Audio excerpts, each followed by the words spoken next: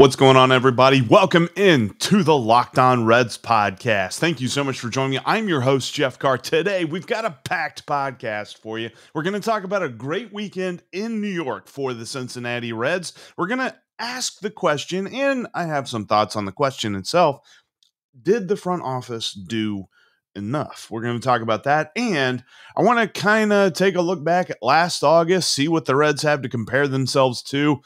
And let's appreciate Kyle Farmer a little bit. Lots to get to. We're going to get to all of it here in a minute. But first, we got to start it off right with this intro.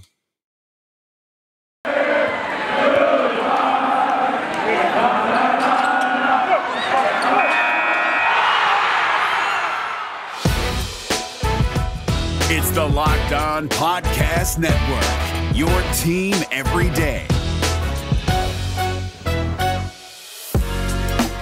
You are Locked On Reds, your daily Cincinnati Reds podcast, part of the Locked On Podcast Network, your team every day.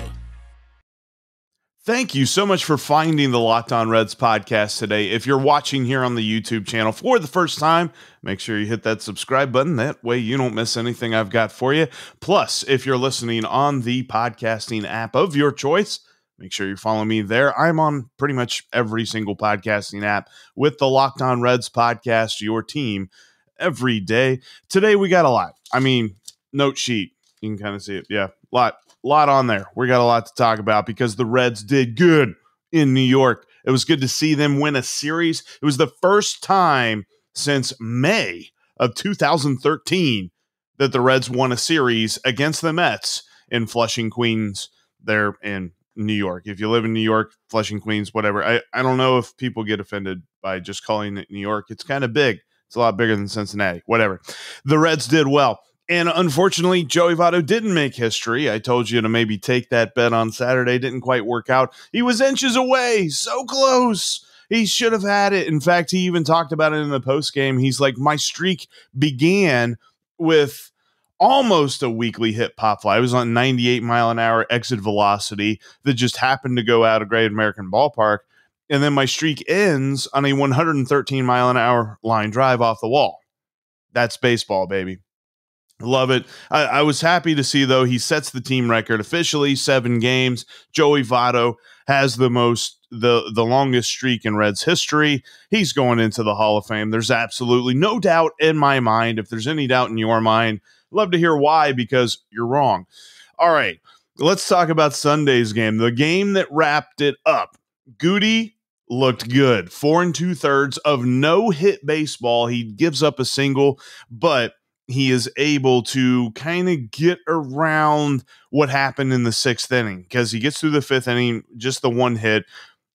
The 6th inning was tough because he gave up a solo shot, and then all of a sudden it seemed like the wheels were coming off a little bit, but he gets a key double play and a strikeout to get out of the inning, and then he pitches well in the 7th. It was phenomenal to see, and there was a quote early on because a big talking point that I've had, a big talking point that pretty much anybody who's talked about Tyler Mahle or Sonny Gray or different pitchers on the Reds roster, except for like Wade Miley. Wade Miley doesn't really do this, but sometimes they run up their pitch counts worrying about trying to hit the corner of the strike zone and get that perfect strikeout pitch whenever they get to 2 strikes. And because of that, they work the counts full. They end up walking guys that they shouldn't, when really they should just be pitching to get outs. And what most fans like to say is make the hitter get themselves out. Cowboy had a great quote about that. He said, making a hitter get himself out is the wrong mindset for a pitcher. The correct thought process is, I'm going to make the hitter hit my best pitch. And Vladimir Gutierrez was fantastic at doing that on Sunday. Goody was Gucci. Not to be outdone, though, Max Schrock. How about that? Joey misses history on Saturday, gets the off day on Sunday for a little bit of rest to give him 2 off days back to back. And Max Schrock comes in and does something that Joey Votto has never done in his career, and that is get 5 hits in a game. Now, yeah, 4 of them were singles, but Max Schrock was all over the place. 4 singles, a homer off of Marcus Stroman. He really kind of showed that Marcus Stroman could be beat for the Reds because he hit that home run in the fourth, gives the Reds a 1-0 lead.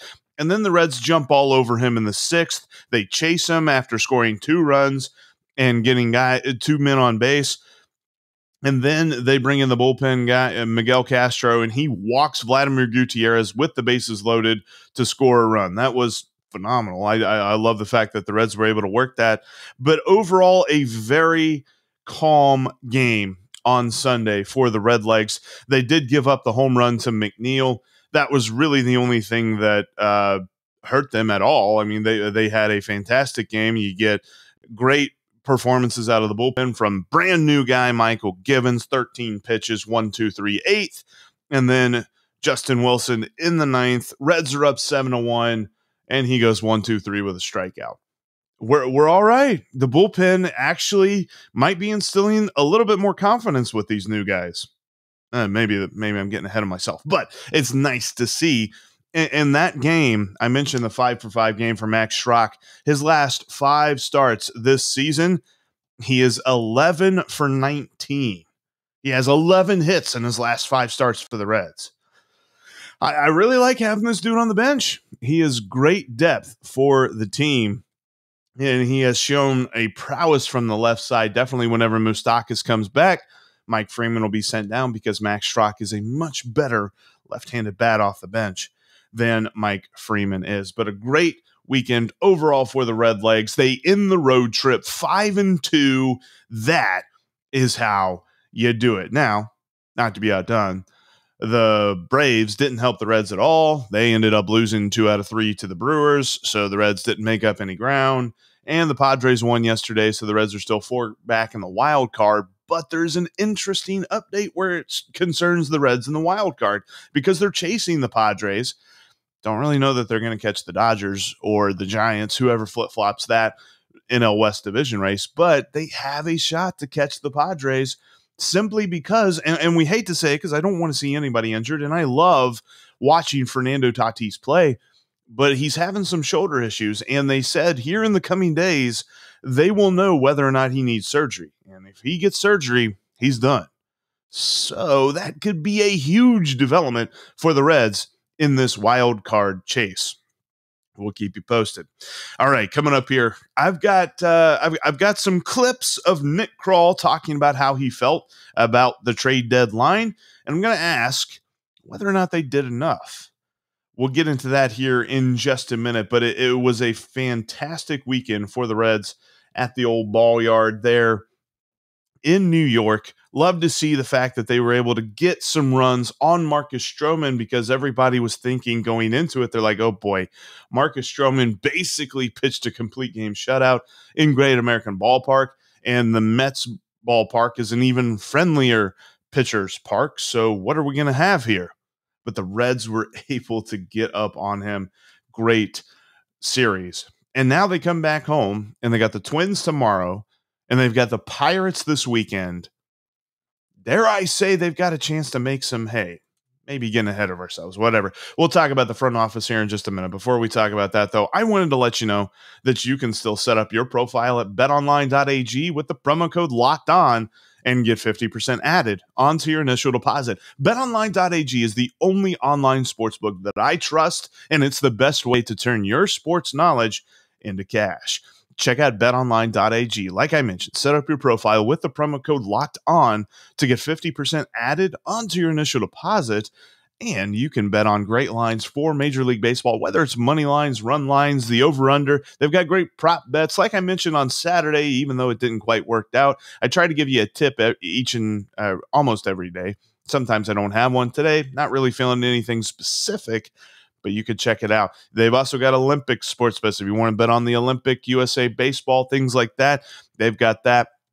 You can find NFL futures there as well. BetOnline.ag has any line that you can think of, and if they don't, then you can reach out to them and ask. Check out BetOnline.ag today and set up your profile. Type in the promo code LOCKEDON, and you'll get 50% added onto your initial deposit and start making money off of your sports knowledge today. That's BetOnline.ag and the promo code LOCKEDON.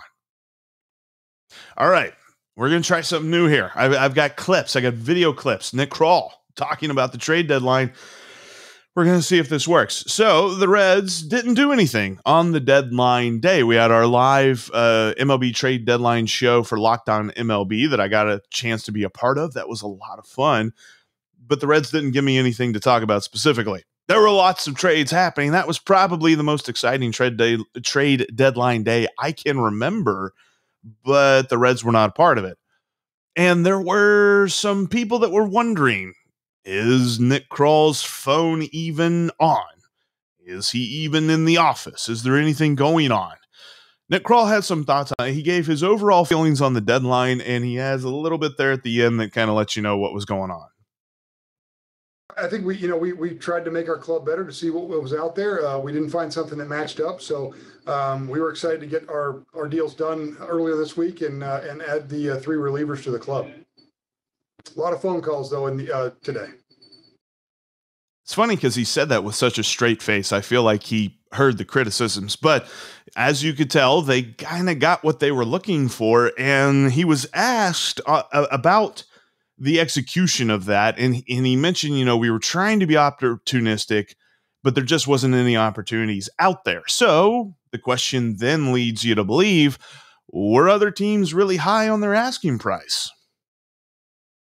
Some teams were a little bit. I mean, obviously they were a higher value of they wanted more of our system than we were willing to give up, and or they wanted guys off our major league team that I wasn't comfortable giving. I think that we've got a really good clubhouse, really good chemistry and culture, and you want to see that keep going, and we're excited to have the guys we have.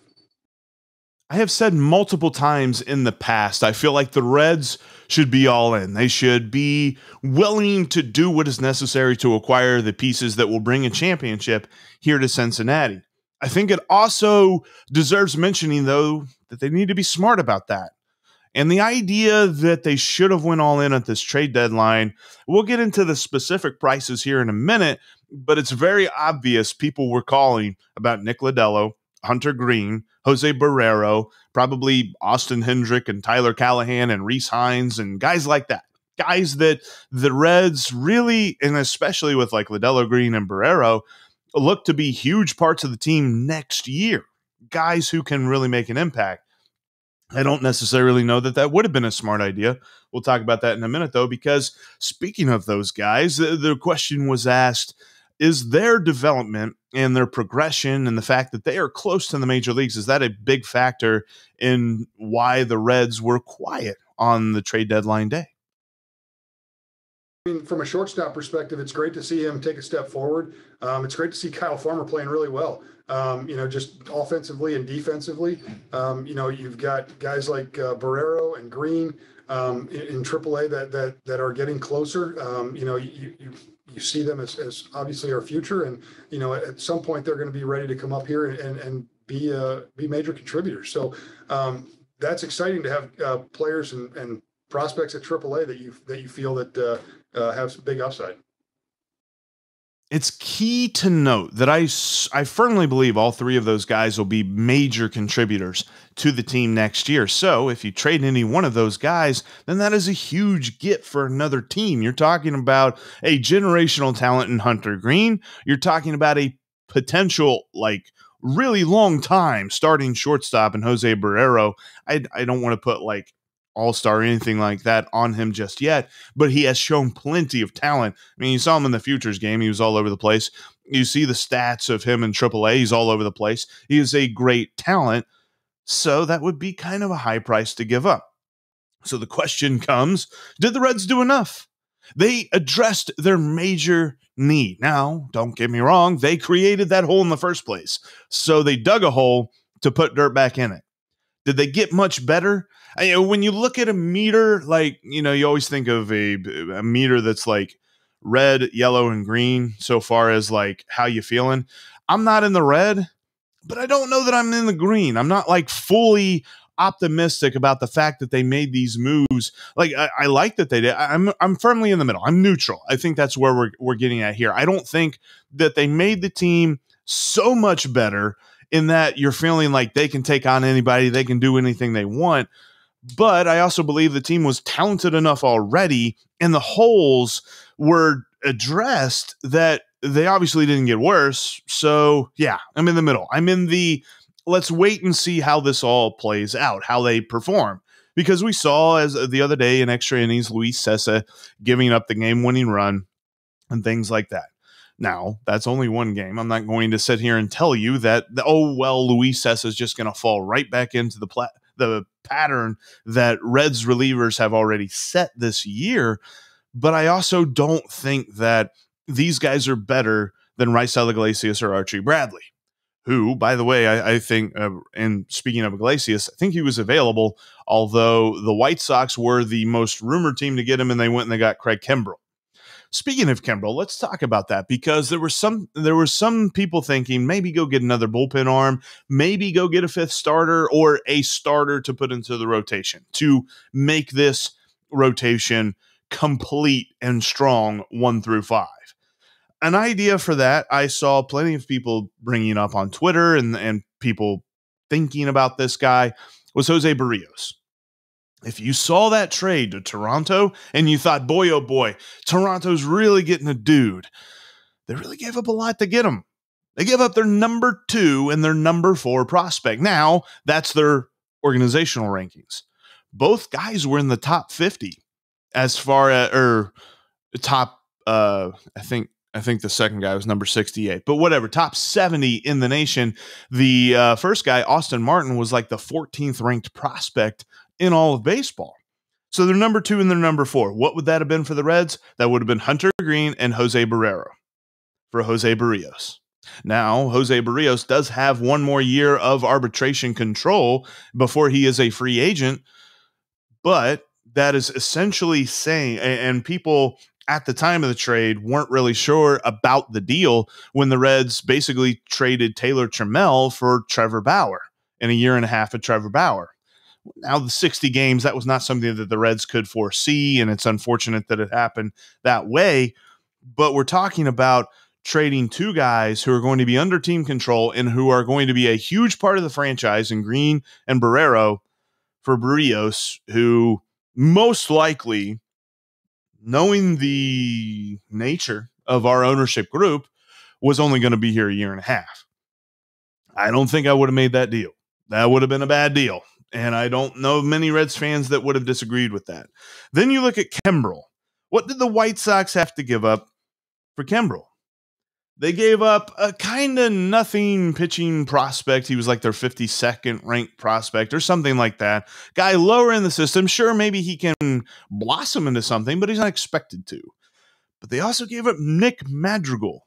We saw him earlier on in the year whenever the White Sox came to Great American Ballpark, and you couldn't get that guy out. Now, he's on the IL right now, and who knows what he's going to be after he comes back from the IL. Does he lose a step? Is he fine? He's more than likely going to be fine.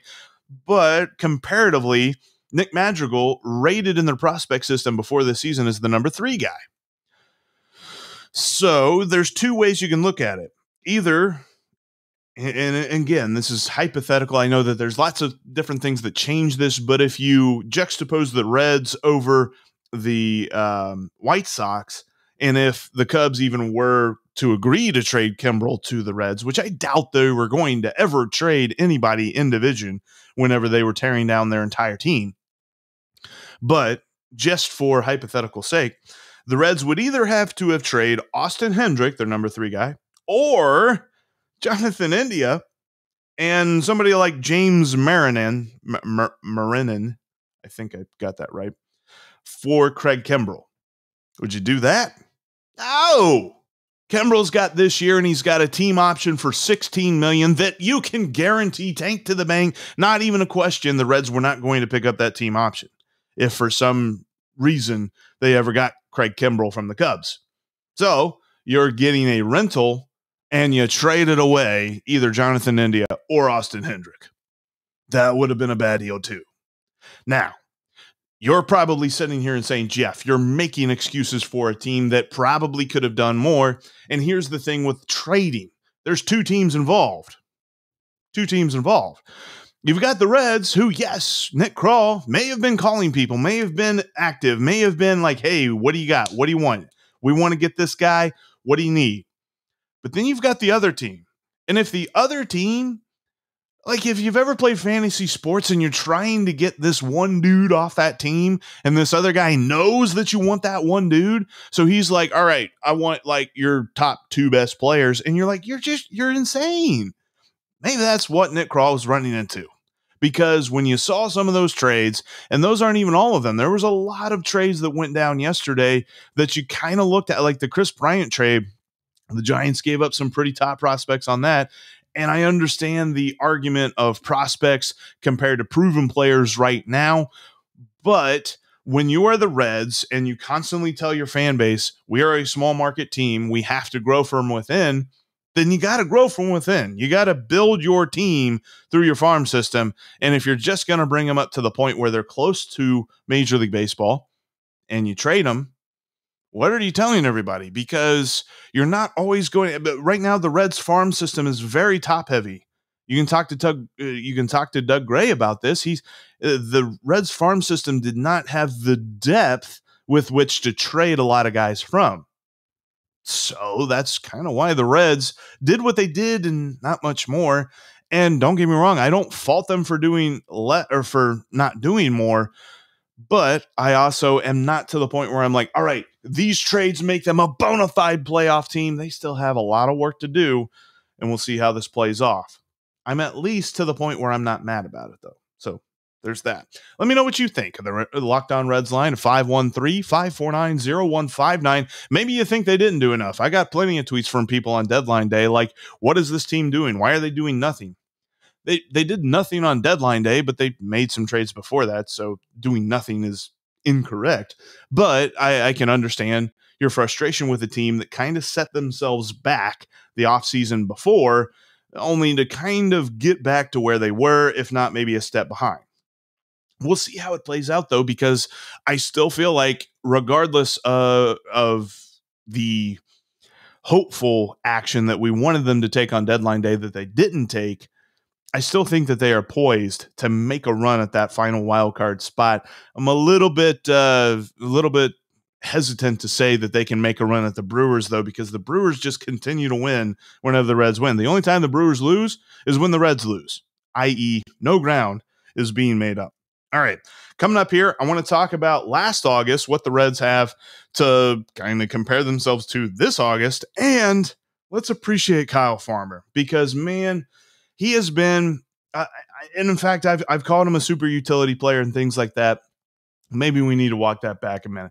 Before we get into all of that, though, I wanted to let you know that you can get into a Built Bar. I've been talking about the best tasting protein bar on the market, bar none, for a while now. And if you haven't tried it already, I got a promo code for you.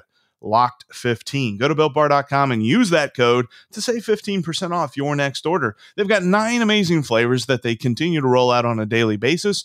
Plus, they add in limited flavors all the time. They had carrot cake. They had blueberry. They've got a lot of great stuff right now. They got my favorite cherry barcia on daily rotation because they know how much I love it. And they know how much I eat it. And they've also got things like peanut butter brownie. They've got strawberry. They've got coconut. They've got double chocolate. Check them out today because with all of that great flavors, they make them all with 100% real chocolate.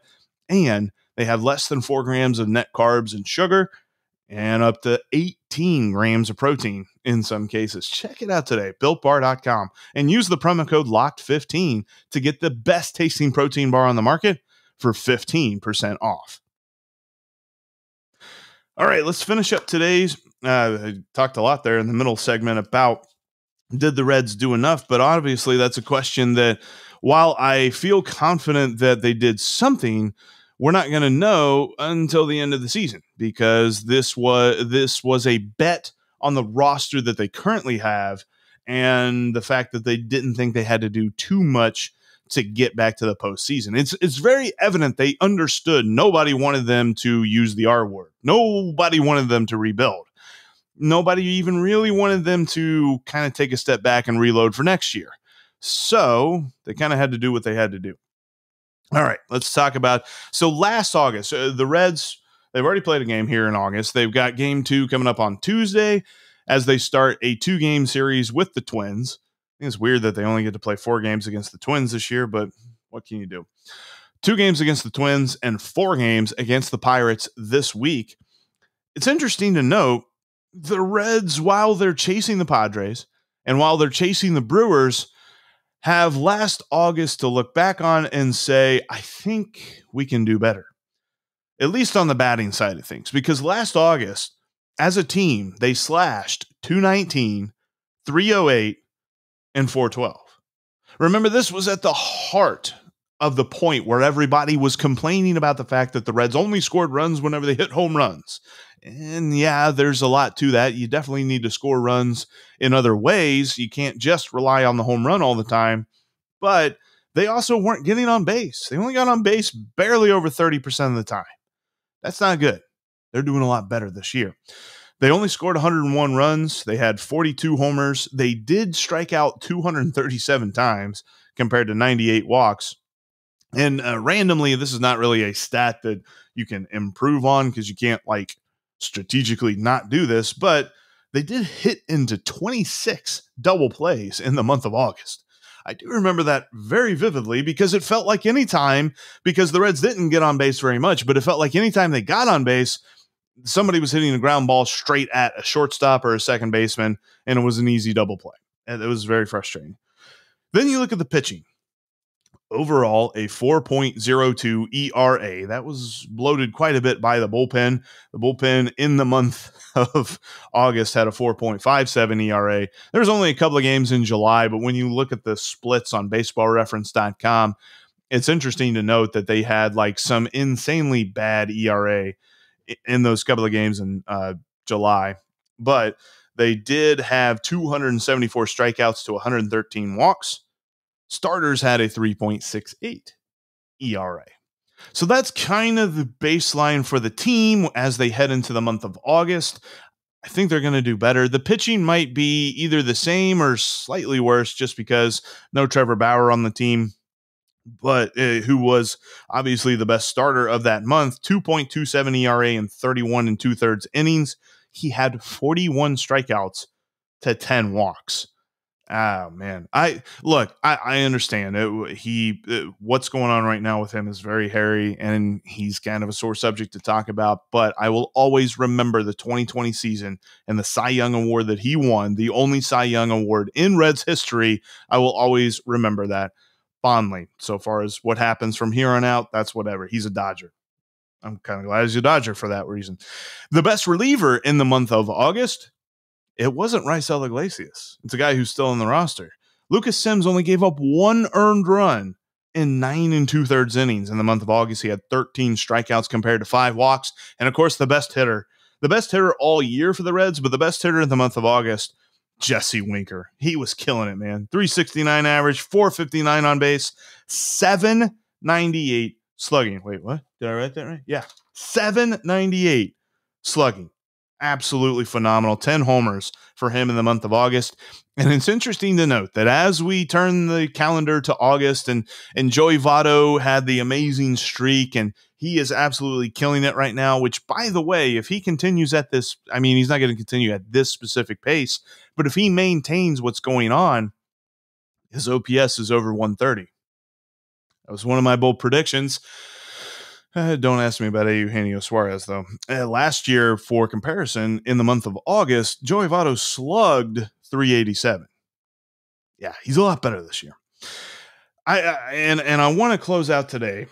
So that's what the Reds have to look to last August compared to now. And I want to close out today with some appreciation for a man that in spring training, I said, and maybe even the first couple months of the season as well, I said multiple times, I don't want him being the everyday shortstop. I want him being the super utility player. I want him being the dude off the bench that can do anything you need him to do because I don't think he can play every day.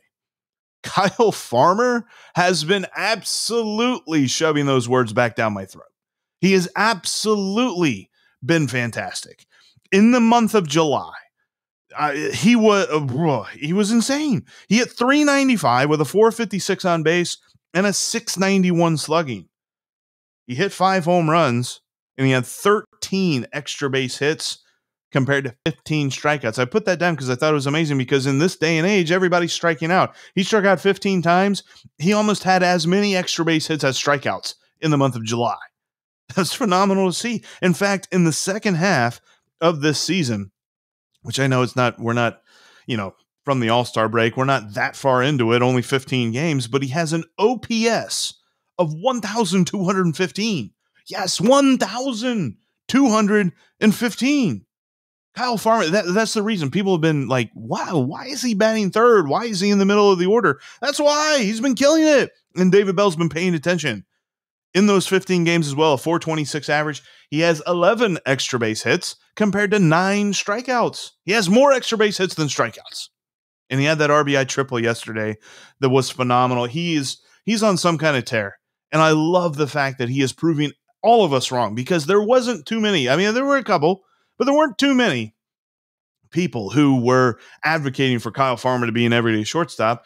There were a lot more of us that were super happy about Eugenio Suarez as the shortstop. Yeah, I'm just going to leave that one out there. But Kyle Farmer has been absolutely awesome. It needs to be said. There's a reason that Jose Barrero is nowhere near considered being called up anytime soon. He's been phenomenal, but you want to call him up to play every day. And there's just absolutely no reason to keep Kyle Farmer out of the lineup right now. Plus, even so, right now you're saying, okay, Jeff, he's on a crazy hot streak. He's bound to come down to earth. Yes, he is, because nobody's going to be batting close to 400 for the rest of the season. I understand that. But even after he kind of has his come down a little bit, you can still look at him as a weapon against left-handed pitchers, because for the season, he has 20 hits in 61 at-bats against left-handed pitchers for a 995 OPS, almost 1,000 against lefties. And this is all year long. This isn't during this stretch of amazingness that he has been putting together. This is since the beginning of the season. He is just a weapon against left-handed pitchers. He has 10 home runs on the year total, which is a career high. The most before this was 9 back in 2019, his first year as a Red. Now he's got a new career high of 10.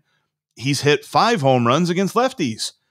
Again, 61 at-bats against lefties, 241 at-bats against righties. And he's had the same amount of homers. He loves him some left-handed pitching, which is good to see. And it's going to be interesting because, and I'm not going to get too in-depth in this, I think we all know what's going on with our man Gino, our man Eugenio Suarez. Whenever Mike Moustakas and Nick Senzel comes back, there's absolutely no reason for Eugenio Suarez to be an everyday player. There just isn't. He has not shown any sort of propensity of improvement. I think some people have been trying their hardest to give him the benefit of the doubt. And yes, he has a big home run like he had a couple of days ago. He has a big home run once or twice a week. Other than that, he's not doing anything. He's striking out. He's way behind. The bat is like there in the zone, and the pitch is already in the mitt on a lot of fastballs. It's not just the league's elite pitchers. It's anybody who throws a fastball over like 96, which is a lot of guys nowadays. He's having trouble catching up to that. And I just don't know that this is an aberration anymore. This is not the kind of thing that is going to just disappear and go away and he's going to be good again. I think it's got something to do with that shoulder. And the Reds have to be honest with themselves about that, because whenever Moose and Senzel are back, Suarez needs to be well, let's see if we can get you at bats every now and then, man, but you have not been the guy that we need you to be. You haven't even been a guy that we hope that anyone else could be. And I get it. There's been people that have been kind of stretching and saying, well, you're just looking at his batting average. It's not just his batting average. He doesn't get on base. He strikes out way too much. And he's got an OPS plus of 58. 58. League average is 100. He is 42% worse than league average. And according to Baseball Reference, he has -2 wins above replacement. He's been taking wins away, according to the metrics. And, it doesn't really completely transcribe to, how many wins the team has, but he has been 2 wins worse than a replacement level player. I think it's time for the Reds to really look themselves in the mirror and say, when these guys are back healthy, Suarez, you got to figure this out. And it's not going to be by playing every single day. Anyway, this was a fun podcast, and I had to end it that way. What is wrong with me? Anyway, yeah, let's have some fun. We got an off day today. Reds start with the Twins tomorrow. Hoping to get the Locked On Twins host Nash Walker on to talk about what we can expect as the Twins come to Great American Ballpark. We'll be all over it on tomorrow's podcast. Thank you so much for listening and watching to today's podcast. If you're not subscribed here on the YouTube channel, make sure you hit that subscribe button and also follow me on your favorite podcasting app. You can also follow me on Twitter at Jeff Carr with 3 Fs, and you can follow the show at Locked On Reds and save that Locked On Reds line number into your phone at 513-549-0159. That'll do it for us here today, though. Thank you so much. I will talk to each and every one of you tomorrow.